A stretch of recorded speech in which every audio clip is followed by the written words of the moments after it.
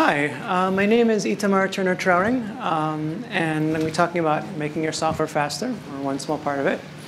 But before I begin, I just wanted to remind you that if your software harms people or harms the environment, the more efficient your software is, the faster it is, the more effective it is, the more damage your software is doing. So before you start to make your software faster, even to write it, the first thing to ask yourself is, should this software be written at all? So the rest of the talk, I'm assuming that you've made that decision. So let's say you have some software, and that software is too slow. So you have a web server, and it can't handle the number of requests a second that it needs to, or particular queries are too slow. Or maybe you have a batch process, and the batch process is taking far too long to run, and you want to make it faster. So what do you do? And the sort of simplest description of the process is you pick a tool that will help you measure where it's slow and where it's fast. You use that tool to figure out where the bottleneck is. And then once you know where the bottleneck is, then you can go and say, OK, I can fix it. I know what the problem is, and proceed.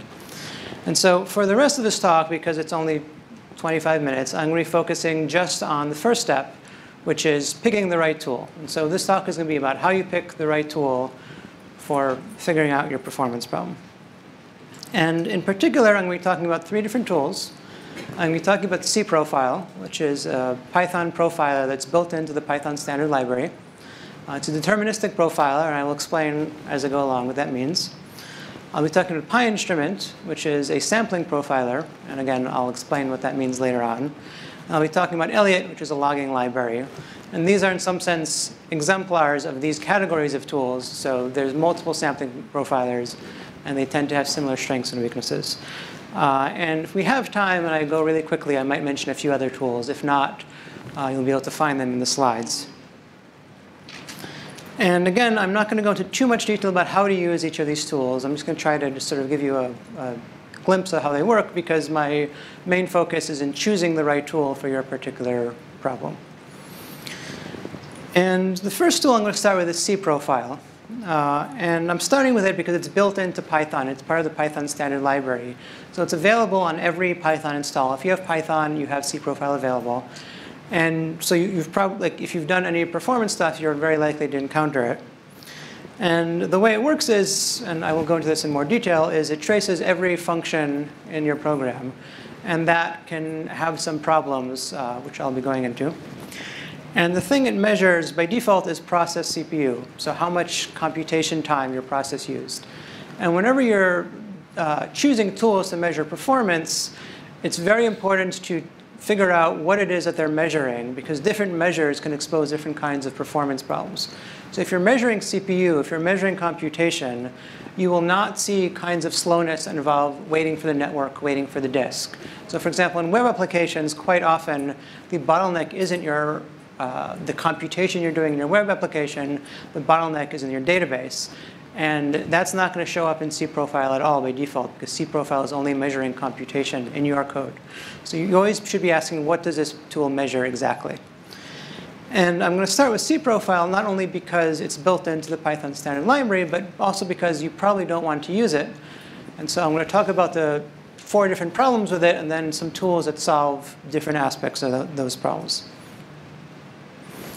So the way you use cProfile is pretty simple. If you have a program that usually would just run as python benchmark.py, you can instead just do python -m cProfile benchmark.py. It also has a Python API. So in a Python interpreter or a Jupyter notebook, you can profile just small parts of your code. So you don't have to do a full process. You can also just do more granular profiling. And what it outputs is a table that looks like this. And the table is basically 1 row for every function. And it gives you some pieces of information that I'll discuss in just a second. But one thing to notice about this table is that it doesn't really tell you how these different function calls are related.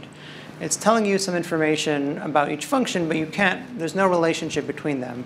And that can make it harder for you to figure out which parts of your code are slow. You might say that this particular function is slow, but maybe it's called in 2 places. How do you know which one it is? You can't really tell from this output. And there are some tools that will give you better visualizations of cProfile. So if you do end up using, you should try out one of those tools. And the information it gives you is of two sorts. One is it can tell you how many times each function was called. So you can see that the __call__ function in output.py was called 50,000 times. You can see that in this column over here. And in this particular case, it was called 50,000 times because this is a script that runs some very fast code in a loop. I want to run it multiple times just to average out the noise. And so that's why it's a whole number, because I'm running this function 10,000 times. But knowing that this function was called a very large number of times can be a hint that this part of your code might be doing too much work than it should. This might be a thing you want to look at. And the other thing you can see in the output is how much CPU a particular function used. So you can see that this particular function used 0.5 CPU seconds if you include the functions that it called, or 0.064 only in its code. And again, I'm not going to go too much detail what this means. Mostly, you can just say, if this is really high, that means this function is kind of slow, and you might want to look at it and debug it. The way it basically works is every function in your process, every time it gets called, it's going to, before it starts, measure how much CPU time your process has used so far. And then when the function returns or throws an exception, it will measure how much CPU time has been used at that point. And the difference between the two is how much time has elapsed. So maybe before you ran this function, it used 2 CPU seconds. When it was done, it had 3 CPU seconds. And so the elapsed time, this function spent 1 CPU second out of however many seconds your program took altogether. And so every time a function is called in your program, it's going to do this measurement. And so that's going to basically mean a bunch of overhead. And that overhead causes our first problem. So if you just run this program on its own, it can process 7,800 messages a second, more or less. If you run it under the cProfile, it can only do 5,200 a second. So that's a pretty, it slowed down your program. And so that can, it can take you longer if it's a program that takes 10 minutes to run, now it's going to take you 15 minutes to get the profiling results. And what's worse, the overhead, the extra amount of time it takes that slows things down isn't uniform across your program. It's tied to how many Python functions get called. So you'll recall the way it works is before and after the program, each function runs, it does a little bit extra work. So if you have a piece of code that, if you have a part of your code that has lots of function calls, it will have more overhead. If you have a part of your code that has less function calls, or less overhead. So it's not that the 5,200 messages is just your whole program slowed down. Parts of your program slowed down. Parts of your program didn't. And so the results that it gives you can be not as accurate as you would like. And so you can't always, in all cases, trust the result of cProfile. And there's some ways you get around this, but it's not ideal. The second problem is that cProfile gives you too much information. It is profiling every single function that gets called as your program runs. And that's why it's a deterministic profiler, because it's recording everything. If you run the exact same inputs, the exact same code, you'll get the same output because it's looking at everything. And the problem with looking at everything is that most of the code that runs in your program probably isn't impacting performance at all. But it's still going to import this giant table for every single function in your source code, saying this function took almost no time. This function took almost no time. And interleave of that are the functions you care about, but you still have to do some work to sort through the noise. And if you are using cProfile, by the way, you can load its output into a spreadsheet, and that makes sorting things a lot easier. But it's still like you have to do this extra work of filtering out all the things you don't actually care about. The third problem with cProfile is that you probably only want to run it on your laptop. And often the performance problems you're going to get only happen in production environments. So only when you use the real data is your batch process slow. Only when you get real queries from real users on your web server, you get performance problems. But cProfile isn't really going to help you in a production environment. If you're already dealing with the slowness, you don't want to be running your production server under this profiler that's going to make everything 30, 40, 50% slower. It's not realistic. And so you have this tool, but you can only use it on your laptop. And whatever's happening in production, it can't really help you with. And the fourth problem is that the output that you get from cProfile tells you this particular function is slow, this particular function is fast. But in many cases, whether or not a function is slow depends on its input. So you can imagine a function that if you call it with 100, it runs really quickly. If you call it with 0, it runs slowly. Maybe it's algorithmic complexity, so it has to do a lot more work in some cases. Maybe it does a different database query, and so depending on the inputs, you get expensive database queries or slow database queries or fast ones. And so ideally, you know which inputs cause your code to be slow. And cProfile can't tell you that. It just averages it all out and tells you this function, on average, is slow. And that can mean that figuring out what's causing the slowness can be hard because all you know is the function is slow. You don't know what particular inputs were the problem. So those are the 4 problems with cProfile. And because of these problems, cProfile is quite often not the profiler you want to use. And so I'm going to be talking about 2 different tools that solve different aspects of these problems. The first one is PyInstrument, which solves the first 2 problems. And the second one is Elliott logging library, which solves the second 2 problems. So we'll start with PyInstrument. And PyInstrument is a sampling profiler. And it solves the first 2 problems we saw with cProfile. So it solves the problem we saw with high overhead and distorted results. And it also solves the second problem of having too much detail, of lots of noise that's hiding your signal. And what PyInstrument measures is elapsed wall clock time, just how many seconds pass in the real world. And so that means you're not assuming that it's computation that's slowing you down. If your program is slow because it's waiting on a network operation, like a database query, it'll record that. If your program is slow because it's waiting on a lock, it'll tell you that. If your program is slow because you have a sleep in there, it'll tell you that. And so it doesn't prejudge what the cause of the slowness is. It can measure any kinds of slowness because it's just measuring elapsed time in the real world. And the way you use it is quite similar to the way you use cProfile. You can run the script directly, or if you want to profile it, you can run the script using Python -m PyInstrument. And if you look at the number of messages per second, with cProfile, we got 5,200 a second. With PyInstrument, it's 6,700 a second. So it does have some overhead. It's not magically free, but the overhead is lower. And even more importantly, the overhead is also uniform. It's not tied to how many Python functions calls. So the overhead isn't going to distort the results the way cProfile's overhead does.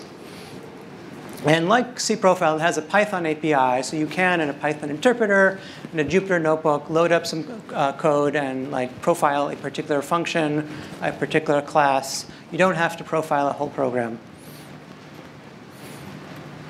And the output it gives you is a tree of calls. And so immediately we see an improvement over cProfile's default output, because you can see that this function was called by this function, was called by this function, was called by this function, more or less. And so you can see the context of where your slow code is. You can see that final write was slow when it was called this particular series of functions. And next to each function, it'll tell you how much time was elapsed. And again, that's time in seconds on the clock. It's not CPU. It's just elapsed time. And so you can see that this was 0.557 seconds out of the total of 1.5 seconds that your whole program ran. And so the tree view gives you sort of a holistic view of where the time is going in your program.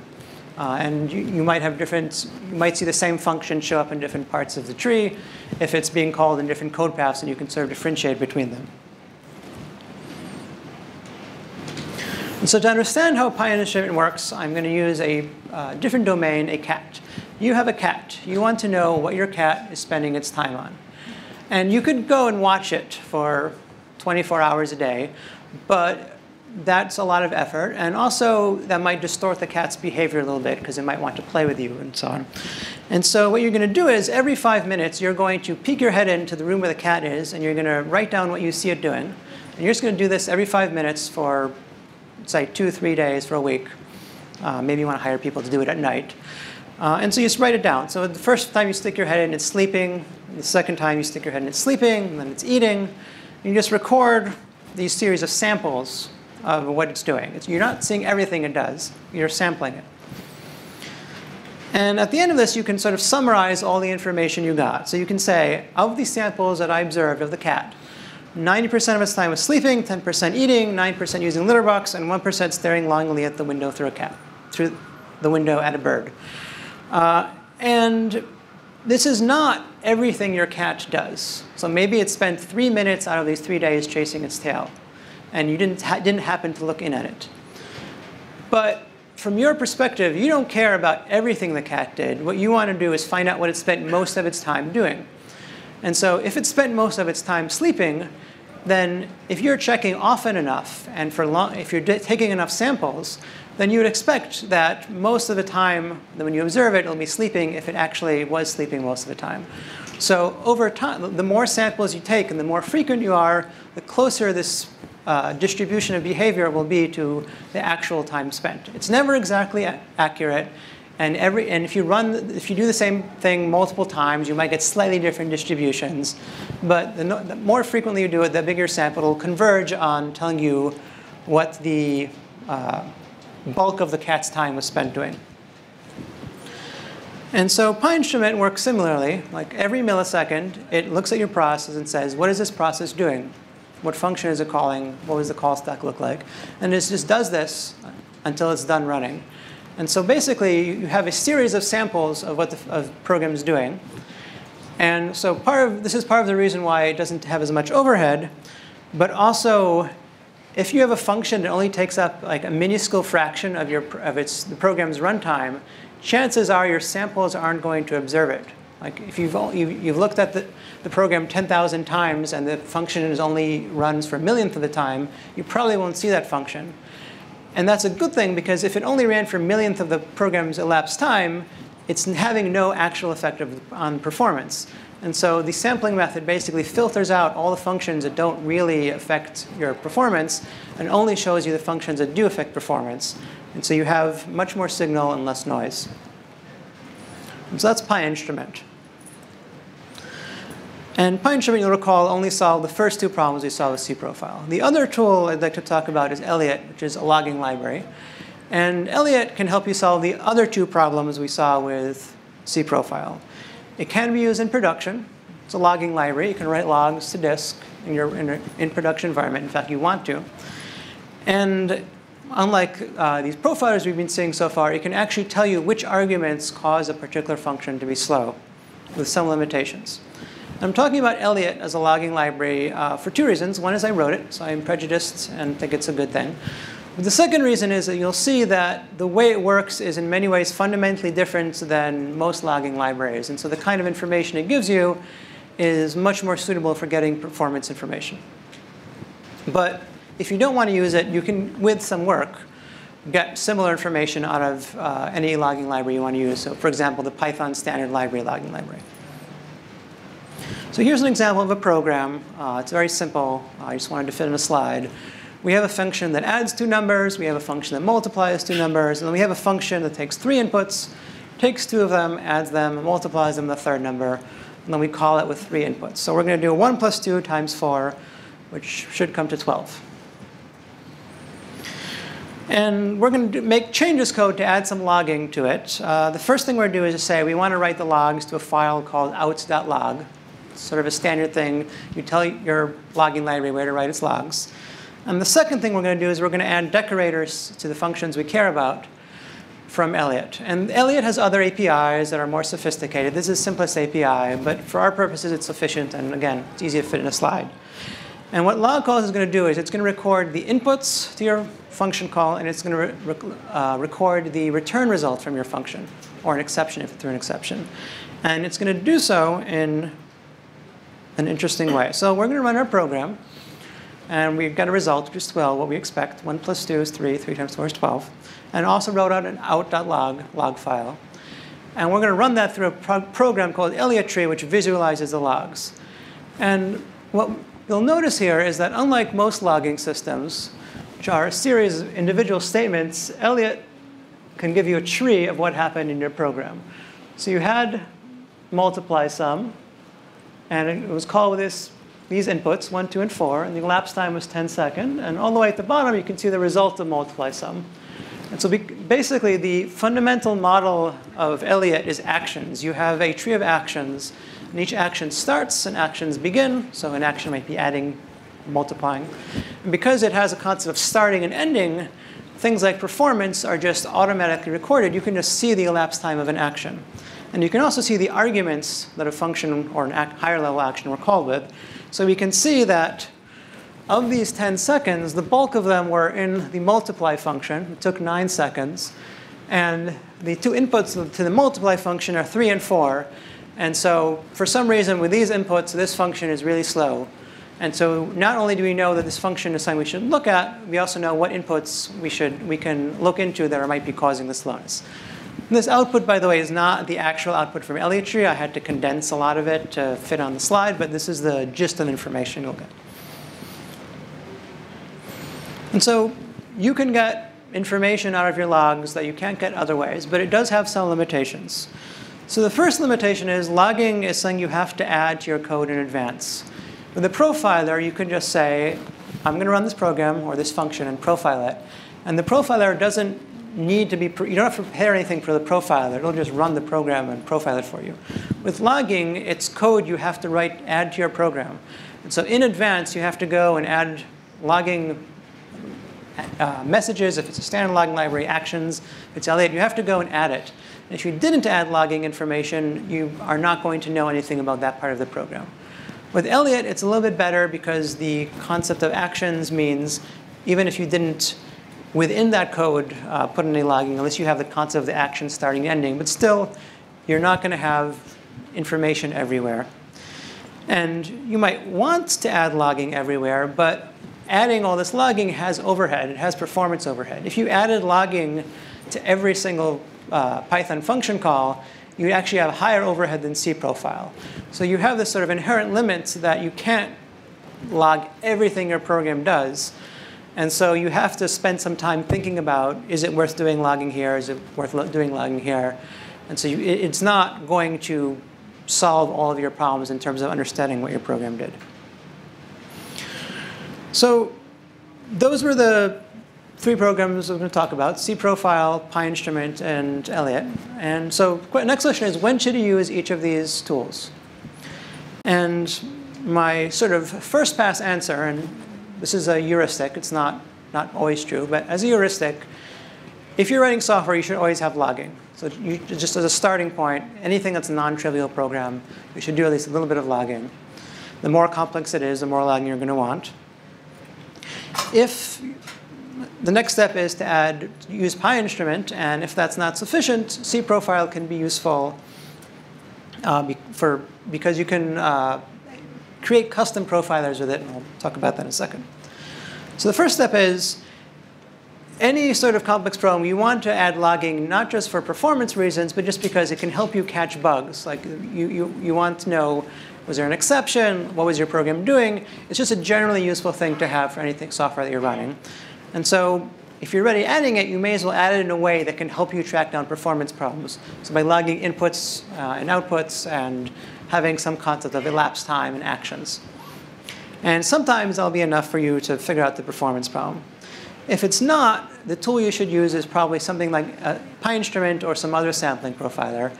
They measure wall clock time, so it doesn't prejudice you towards computational slowness. It can also catch things like you're spending a lot of time waiting for a database. And the overhead is relatively low and not going to distort the results. And finally, if you can't figure out the problem or you need some custom metric, the interesting thing about cProfile is, by default, it measures process CPU, but you can actually customize the metric that it uses for profiling. Any function that goes up over time, you can plug into cProfile. So you can, for example, calculate how much time your program spent waiting for things that aren't calculation and profile that. And there's an article I wrote about that. So if you go to the slides, you can read more about it. But if you ever find yourself thinking, I wish I could write a profiler that measured this thing, cProfile is a good starting point because you can plug in your own cost metrics very easily and just use all of its infrastructure to profile code. And there's a couple more tools I'm going to not skip over because we're out of time. But if you go to the slides, which are at pythonspeed.com/pygotham19, there's links to the slides, and the slides have links to a few more tools. And if you enjoyed this talk, I provide training. And so if you'd like to upgrade your team's skills, learn more about Python performance, other things, you should be in touch. And if you have, I believe I have no more time for questions. So if you'd like to talk to me afterwards, I'll be right outside. Thank you.